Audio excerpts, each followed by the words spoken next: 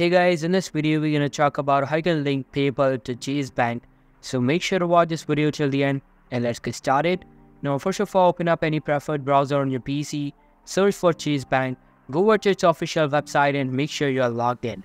After that, you will be redirected to the main homepage of the website. There are basically two ways of linking PayPal with Chase Bank, either from Chase Bank to PayPal or vice versa. With the Chase mobile banking app, choose a card you want to add, scroll down to Account Services and then select Digital Wallet. Choose PayPal from your list of available digital wallets, select a card or add all of your eligible cards at the same time. From PayPal account, log in, just select Wallet at the top menu bar and link a card.